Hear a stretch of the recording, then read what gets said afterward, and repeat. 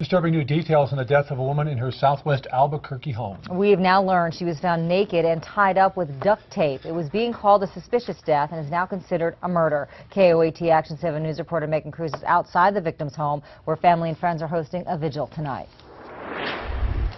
Naked, her wrists, ankles, and mouth all bound with duct tape. According to a police report, that's how friends found 53-year-old Danette Webb on Monday. They had gone to her southwest Albuquerque home after she didn't show up for work, which was unusual because friends say Webb was always on time. Her body was found just inside an open window in her bedroom. When investigators arrived, they say Webb's front door was unlocked and her furnace had been tampered with, but no gas was coming out. For days, police haven't said much about her death, only that it was considered suspicious, but in the police report, officers are calling it a murder. Still, there's no clue as to who may have killed Danette Webb or exactly how she died.